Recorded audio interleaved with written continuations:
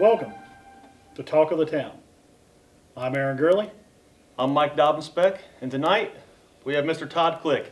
He's running for Republican Sheriff candidate for Rush County. And Todd, we welcome you. Thanks for having me. Now, what's your current title at the police department? I'm the Assistant Chief of Police right now. Okay. And how long have you been here? I've been with Rushville PD for 17 years. 17. Were you anywhere before RPD? Yes. Back in 1998, I joined the Marion County Sheriff's Department as a jail officer. I worked up there for about 2.5 years. Then became a jail officer with the Fayette County Sheriff's Department for about 6 months before I got hired here at Rushville PD. And Todd, during your time here at the PD, you and I have worked together in the past, but did you start here as a patrolman or was it reserve? Kind of take us through your rank process here of going through the PD. Okay. In February of 2001, I was brought on the department as a reserve officer. In May of that year, I was hired as a full-time officer and began my patrol duties. In January of 2007, I was promoted to the rank of sergeant and became a patrol supervisor. I was patrol supervisor for about 1.5 years. Then in August of 2008, I was promoted to detective. Served as detective for almost 4 years. And then in January of 2012, I was appointed Assistant Chief of Police. And with your time within the department, Todd, if you could maybe highlight to us some of the things, some of your training experiences, some of the things that you have that the people may not know about that play a big role in your everyday job as a police officer, law enforcement officer, period. Okay. When I was on patrol, most of my training was mostly geared towards the patrol aspect of law enforcement. I was a certified chemical breath test operator and was certified in SFSTs, which is a standardized field sobriety testing for DUI detection. Did a lot of narcotics training, mainly in the area of methamphetamines. Then when I became patrol sergeant, one of the requirements was to go through a first line supervisor training. So then when I was detective, I received an extensive amount of training, mainly focusing in on forensic computer investigations, death investigations, homicide investigations, robbery investigations. I was an investigator for the Indiana Internet Crimes Against Children Task Force. A lot of those investigations were not only done here in Rushville, but the southeastern part of Indiana. A lot of child molest, child exploitation cases. I went through a week-long training in St. Louis, Missouri on suspicious death and homicide investigations. Received some training from some of the top homicide investigators in the United States. And then when I became assistant chief, gears kind of switched a little bit, and a lot more human resource training, internal affairs investigations training, things of that nature. And during your time as assistant chief of police, and this is just because I know you personally, you also acquired a college degree, right? Yes, I did.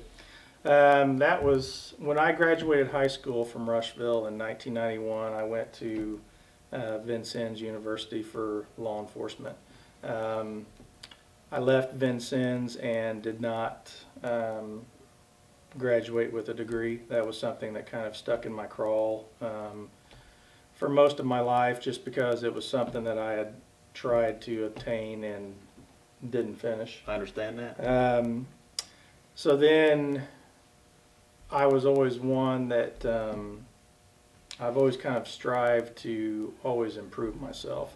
So when I became assistant chief, I decided that it was that time for me to go back and finish out my degree. So along with a full-time job and full-time family duties, I was enrolled as a full-time student with Liberty University, and I graduated with honors and obtained a bachelor's degree in criminal psychology. Good for you. Congratulations. Yes, that's Thank you. absolutely phenomenal. Thank you. Todd, before we dive too much more into this, I feel like we need to take an opportunity to introduce a side of Todd that we kind of skipped over there, and that would be the personal side a little bit. You are married. Yes. Not only is he married, he's happily married. Happily, true. Extremely, True, extremely Yes. happily married. That's right. Love you, honey. Absolutely. But your father, Yes. also a long-time law enforcement officer Mhm. for Rush County. Yes. Absolutely. Outstanding man that I've known most of my life, not only as a person that I worked with, but as a coach as well, when in my younger days. But you come from a family of law enforcement. Yes. Very steeped in law enforcement. My great grandfather was a chief of police in Lebanon, Indiana. My grandfather was a volunteer fire chief in Speedway. He was also a World War II and Korea War veteran. And then my father, Mark, spent 35 years with the Rush County Sheriff's Department. He was a big reason why I chose this career. And going along with that, so your life has been a lot about, you know a lot about public service Yes. and what it takes to serve the public with the utmost honor, integrity, Mhm. and dedication. Yes. So we thank you for your service thus far, and obviously we thank your grandfather and your father for their years of service as well, because you know public service takes a lot out of people. It really does. I mean, it can be very tiresome on an individual and their family, and so we would like to take the time to say thank you for everything that you've done thus far and what you're going to do in the future. Thank you. Yeah, and thank you to your wife and kids and everything like that, because you've sacrificed a lot of your home time for Yes. those long hours, and Yeah. it's awesome. This is your opportunity to say why Todd Click. Mhm. Well, thank you. Yeah, I graduated from my college in May of 2017. Up until that time, finishing my degree was a life goal of mine. And then when I accomplished it, I was kind of like, now what? You know, it was something that had kind of stuck in my craw for 20-some years, something that I was focused on for 20-some years, and then I had finally achieved it, and now it was kind of like, now what? About 2 weeks after I graduated, I was approached by some individuals and was asked if I would be interested in maybe running for sheriff of Rush County. So I did a lot of thinking, a lot of soul searching, a lot of research, talking with family, friends, and decided that yeah, this was definitely the next step that I needed to do, mainly because of the new jail project that was you know, in its planning stages at that time and has now come to fruition, and they're breaking ground. But as you highlighted, the step-by-step process of the positions you've had in your background, from reserve to jail, to patrolman, to detective, to administrator, you really do have an overall grasp of what it goes from top to bottom. Even really, I mean, even as communications goes, you know, as a person who worked here, again, as I did, you had a strong grasp of what it took to run a 911 center.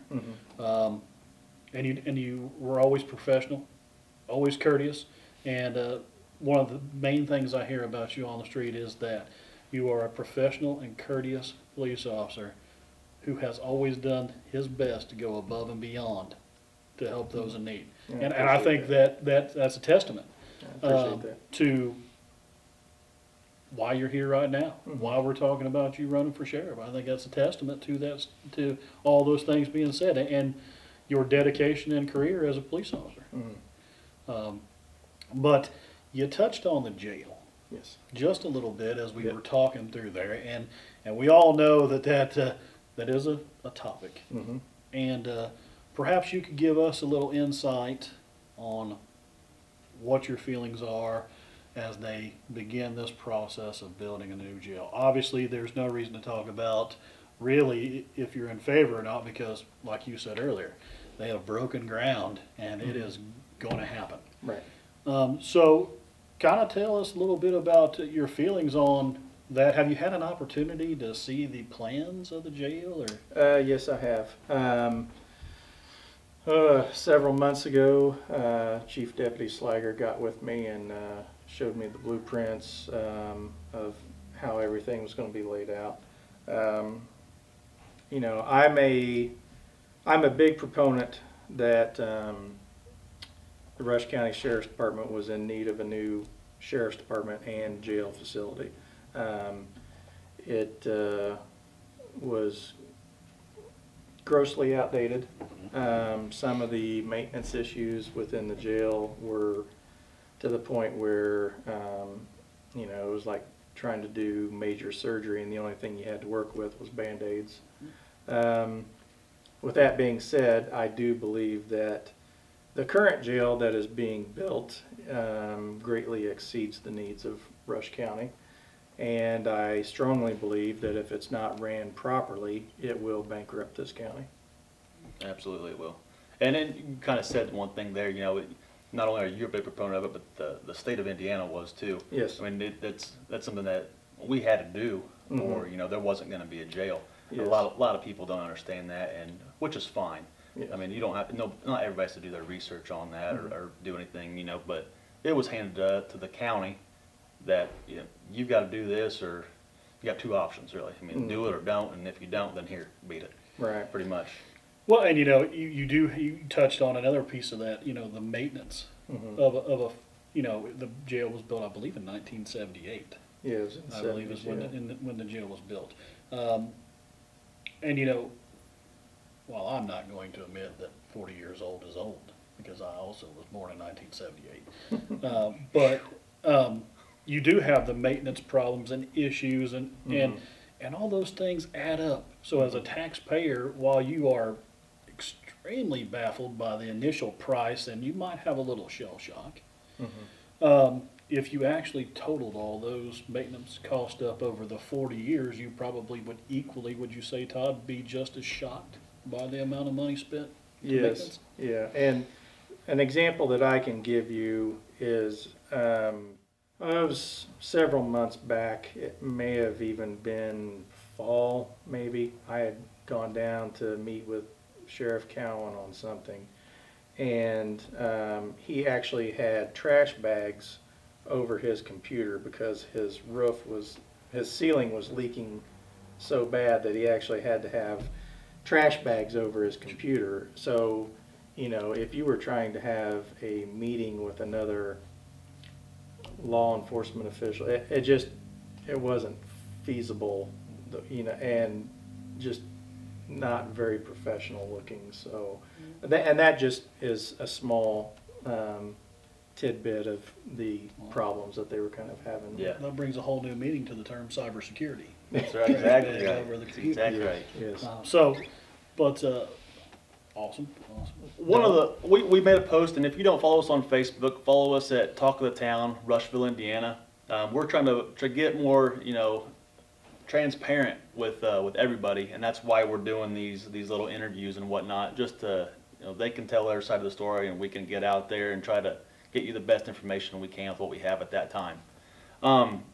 So we put on Facebook this week that we were going to be, if you were to ask a sheriff candidate any question, what would you ask him? And we got a few answers. One of the ones that I'll start off with here, you know, with added jail capacity, we'll most likely be hosting prisoners from other counties and the state. How would the new sheriff handle releases of these prisoners so we are not gaining these out-of-towners as new residents?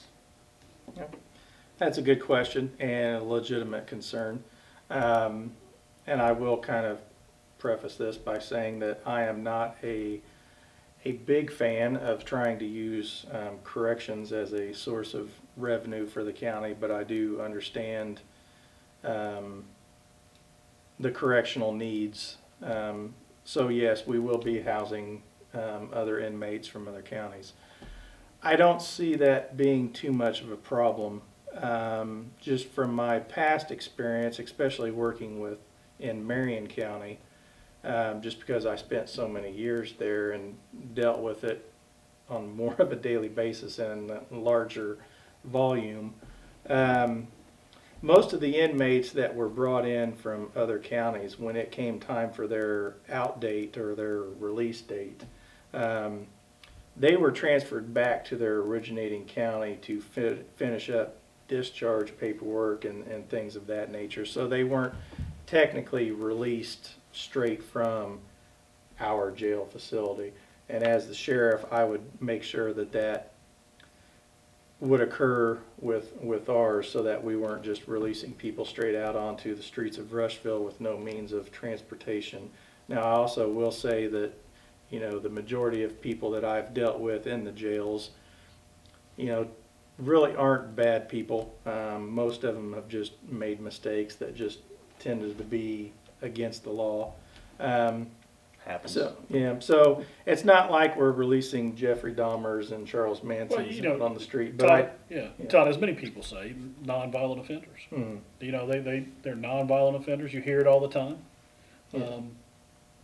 You know, and I think we understand the difference between those things. And your example was prime. And we're not releasing Jeffrey Dahmer into the public of the city of Rushville or the county of Rush. And I think that's important to know. Yeah, I guess just to make sure that we're clear, I would make sure that those inmates were transferred back to their originating county prior to release, so that they were discharged in the county where they offended. Yeah, absolutely. Another one question that we had come up was, you know, have you considered conducting a time analysis of the best use of staff in the jail to justify their positions? This would include, you know, spreading out responsibilities among shifts and people, just to kind of help, you know, spread out the goodness, I guess. Yeah. Yes, in my previous jail experiences, that is something that we did. Day shift, it's a little bit different than the law enforcement field. Within the corrections, day shift has a lot more responsibility, just because you've got more inmate movement, you've got court appearances, you've got lawyers coming in to meet with their clients, you've got inmates wanting to go to rec and stuff like that. So, and you have more administrative functions that occur during the day. So I would assume that here in Rush County it's not much different than any other jail. So yeah, that's something that you would have to do as an administrator, just to make sure that you're getting more bang for your buck and that you're not creating some type of officer safety issue within your jail. So. Right, absolutely. You know, Todd, obviously we all read a lot about what's going on in the world. And one of the big things I see a lot as well when it comes to jails is, you know, we have a huge opioid problem ravishing the state of Indiana. With that being said, do you believe that incarceration is the best step every time, or should we be trying to educate, rehabilitate, and do those type of things? You know, educate in our in our schools, educate them more, let's say, from the junior high level on, giving them more of an understanding of what happens when you utilize those type of dangerous drugs. And as far as the offenders go, you know, I myself have beat my head up against the wall many a times, thinking to myself, what is the answer? what can we do to help these folks out more instead of just continually sticking them in jail and incarcerating them? Mhm. Because as you and I know, and um, institutionalizing someone is not the answer. Right. all the time. Yeah. Yeah. I mean, Well, the problem is that part of corrections is holding people accountable for their actions. There are consequences for every action that occurs. However, when you're dealing with narcotics offenses, you're dealing with a whole slew of other problems, because most individuals that abuse narcotics and alcohol are doing so for a reason. They're trying to fill some type of void, or trying to hide some type of trauma that has occurred to them. So you have to kind of have a mixture of things. You have to have the correction standpoint where we are holding you accountable for the wrong action that occurred. However, you also have to empower those individuals to make them want to have a better life. A lot of these individuals want the help, they just can't get the help, or they don't know how to get the help. So that's where your prevention and education programs are very important. we really haven't asked you about your vision for the sheriff's department. Mhm. Yeah. You know, I think that's important for the voters to know, and for just the general community to know who, you know, you obviously have the experience, the background. You've shown that you have dedication and drive to improve yourself, as you said earlier with the college degree, why you held down a full-time job and had a family. Mhm. So we obviously know the experience, the dedication is there. The big part of both of this is, as anyone would tell you when you look into the future, is what kind of vision do you have for the sheriff's department? Yeah. Well, I think first off, the citizens of Rush County deserve to have professional and courteous law enforcement service at all times. And I think that starts with making sure that the officers have the proper training, the proper equipment. You know, I've been fortunate enough to receive some of the best training possible that was monetarily beneficial to our department at the time. And with me being a certified law enforcement academy instructor, I've tried to pass on some of that knowledge to my other officers. I think it's very important to set goals in your life, both, you know, personally and professionally. And I've been very fortunate enough to be able to accomplish most of the goals that I've set out for myself. A lot of the people at the Sheriff's Department are great people, and I think they want to continue to be great. And I think with the training and the experience that I've had throughout my years in law enforcement experience, I think I am in a position where I can help those people continue to be better, so that the citizens of Rush County are benefiting. You know, that on a professional development standpoint. But then I've also got the skills from the administrative side that, you know, as assistant chief, you know, I've 6 years of, you know, dealing with the administrative and the human resources aspect, and most importantly, the budgets. It's no secret that for several years now, the Rushville Police Department has had a manpower issue. At times it's been very stressful, but we've worked through it, and we've not sacrificed any of the services to the citizens. One of the big things that has taught me is how to do more with less. You know, for several years, you know, I was pulling sometimes double duty and even triple duty, where, you know, I was being the assistant chief and patrol, or I was being assistant chief and detective, or I was being assistant chief detective and patrol, you know, all at once. And the main reason why I did that is because I didn't want to create more work for the patrol guys, and also tried to save the city money in overtime hours. You know, I approach a lot of things with a common sense attitude, and I think that is what the sheriff's department needs. And I think, you know, my experience makes me one of the best candidates for the job. Well, go ahead. no, Oh, no, no, no. By all no, means. No, after you. I insist. by all means, go ahead. I was going to say thank you. Yeah, See? thank you. That's what I do. I try to mix it up a little bit. Get out of the park. Oh, That's going to be on the cutting room floor. That's right. we have talked about it a lot, and we have, I think personally, we've learned a great deal about Todd Click, not only the sheriff candidate, but Todd Click as a man.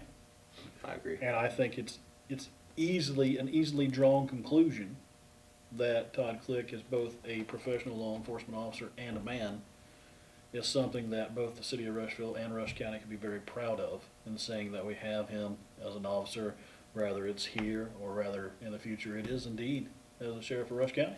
Yep. I think our community would be well served either way. Worst case scenario, Todd, not to be negative, but worst case scenario, you're going to be sticking around Rushville and Rush County if this doesn't work out, correct? Right, and it's like I've told people all along, you know, if I don't win, I will be disappointed, but when I wake up the next morning, I'm still a police officer here in Rushville, and I'm still doing what I love and what I've always wanted to do. So, yeah, it'll be a disappointment, but, you know, I'm still living out my dream, so. Absolutely. Well, so again, we have heard from Todd Click, visions of the sheriff's department, visions for the future. We talked on about the jail. We've touched on that a bit. We touched on his training experience, his life in general. We appreciate your time, Todd, first of all. Secondly, we appreciate your time, the community, those who are paying attention and watching. We do appreciate it, and we appreciate the time. Todd, good luck. Thank We you so appreciate much. it. Appreciate you. Thank you. And I think that's all we got. That's it. All right, thank you. Good to Until see next you. time, thank you. Don't forget, Pick go Click, out May 8th. and vote May 8th. May 8th. Don't forget the date. May 8th. Go out. Rock the vote. That's exactly right. And as a little free plug here, we got a blood drive coming up April 20th at Fraley and Schilling. It's free. You get nothing but a needle in the arm. Can't beat that. You get to save a life the week of, well, April is Donating Blood Month, I believe. The week that is going to be in is Save a Life Week nationally. It's a good opportunity to go out there and do some good. Doesn't happen every day. And if you need a Todd Click sign or a shirt, or if you would like to talk to him, I'm sure he can be reached. I'm not sure. Todd Click for Rush County Sheriff, is that the Facebook page? Yes, I have a Facebook page, Todd Click for Rush County Sheriff. I also have a link on that page to my website. I don't know what my URL is right off the bat, but you can contact any member of my team. Mike Edwards is my campaign manager. Mary Ann Beard is my campaign treasurer, or my dad, Mark Click, is the one out slinging all my signs for me. So That's good for him to do. yes, You know. keeps him busy and keeps him out of my mom's hair. The website is tclick119.wixsite. That's wixsite.com/Todd Click for Sheriff. Thank you. Anytime. Thank you. Till next time. Thank you. Thank you. Thank you.